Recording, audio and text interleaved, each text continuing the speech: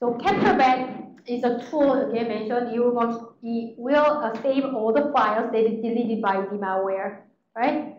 So from here, let's start a victim VM from the clean snapshot.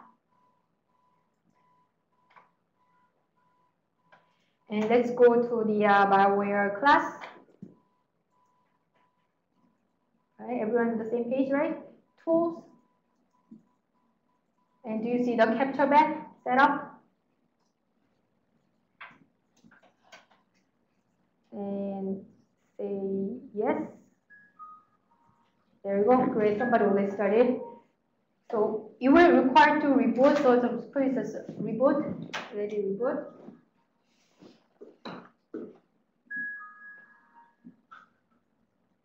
Actually, we are here that made the slide.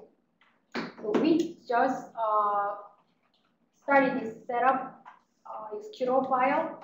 So we are installing the CaptureBAT.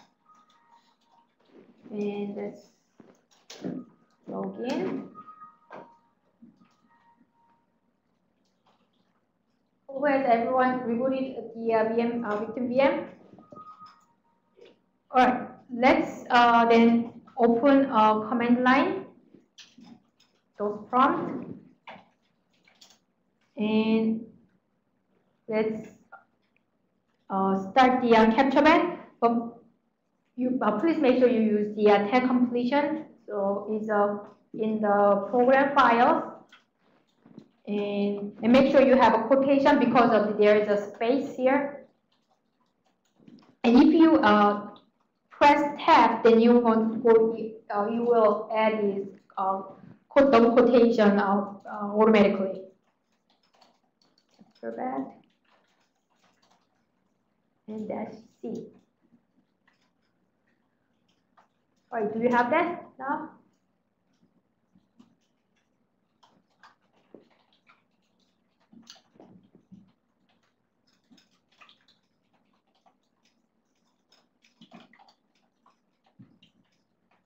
All right.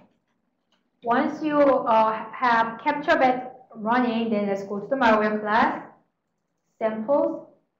Let's run Hydrec and launch the Hydrec sample. Now you see it's getting deleted.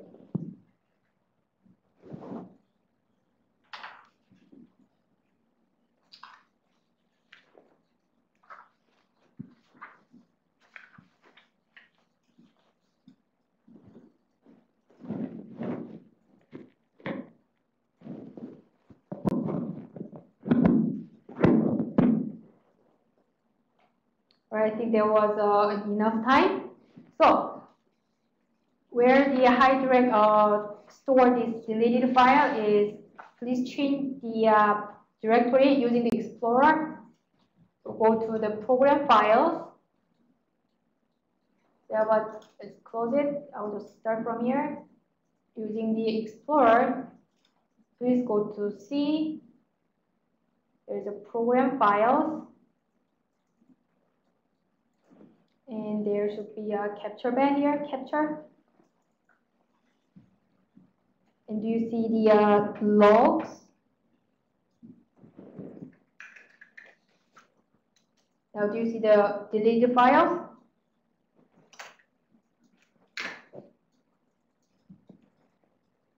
Deleted file, then it's shown from the C. Okay, there's a deleted file. In the document, settings, students, desktop, when you see samples, Hydrec. All right, please do not click it here. Just it is in the saved, the file deleted. We know that the malware sample has been deleted. So let's move on to this deleted file directory again. To here, I just delete from the C here. So I am at the program files, capture, logs, deleted files.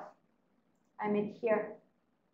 How about you can move from here, C, program files, capture and logs and deleted files. Are you here? Right? And go to C, Windows. There we go. You see the DFS that batch file. Let's open this one with how you open it, Notepad. I'll put it as a start, run, Notepad. Okay. I just opened the Notepad, and I will open DFS this batch file using the Notepad. Now, do you see? It has just those commands here, right? Delete this exe file and delete this batch file, right? You see that, right? So that's how Hydra itself actually just delete itself, and I think other files are just more temporary files, so I'll just ignore it for now here, right? Who got the this batch file open? All right. What did you do to open it? I'm sorry. That's fine. So from here, start, run, and I just open the Notepad, and then from here, I drop and drag onto the Notepad, then it just opens, right? Thanks. No problem.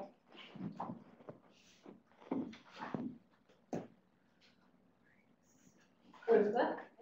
So CaptureBAT is good, but I think it's not, only the problem is it's not actively updated. So it won't work on Windows 7. However, the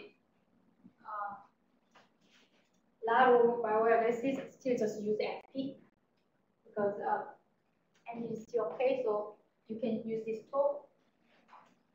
Do you know of anything that can do what CaptureBAT does that does work on Windows 7? Beside the CaptureBAT? Yeah. Okay. I'm not aware of. However, normal sandbox, they do, if it's good one, especially commercial one, they should capture those and delete files and grab it out of the VM. That's why, in other words, you get what you pay for. CaptureBAT is free, and all the tools that we are using during this class is all free. And keep in mind that we are actually using tools, kind of very primitive tools, because the goal of this class is learning how the malware behave, how is it running, and what kind of way we can get the old artifacts. Not just learning how can we use this expensive tool, which is doing everything automatically for you, basically. Right? So, all right, let's close it.